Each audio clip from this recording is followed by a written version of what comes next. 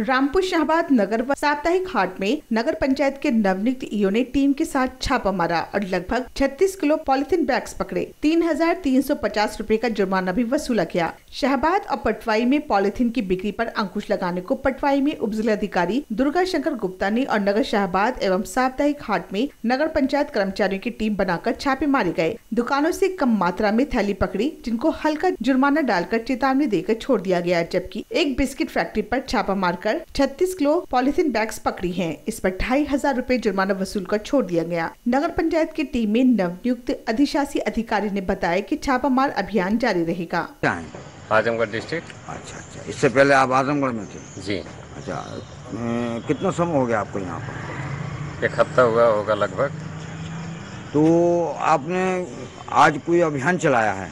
हाँ, पॉलीथीन अभियान। अच्छा, कितनी पॉलीथीन पकड़ ली? लगभग 3 बोरी। कितना समन शुल्क आपने जो है वसूला? 3,350 रुपया। कैसे विस्तार से बताएंगे? हाँ, अचानक यहाँ से साप्ताहिक बाजार में मैंने नहीं, वो उसका विस्तार बता दीजिए, तो बहुत लंबा हो जाएगा। उसका विस्तार बता दीजिए, किसकी कितनी रसीद कटी? 2,000। हाँ, बताओ। 2-4।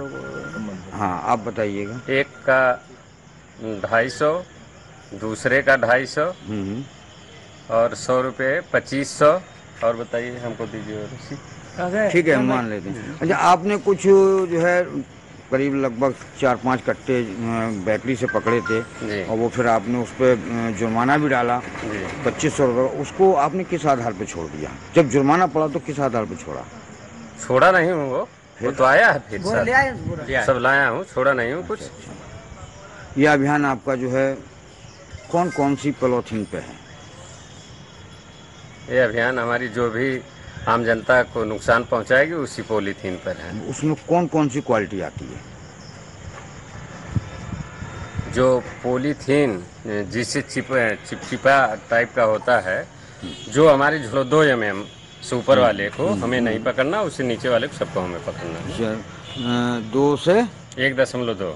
1.2 से जो नीचे वाले हैं, हाँ, जो मतलब कूड़े करकट में गलते नहीं हैं, हाँ, उनको आपको पकड़ना। हाँ, उसी। ठीक है, धन्यवाद।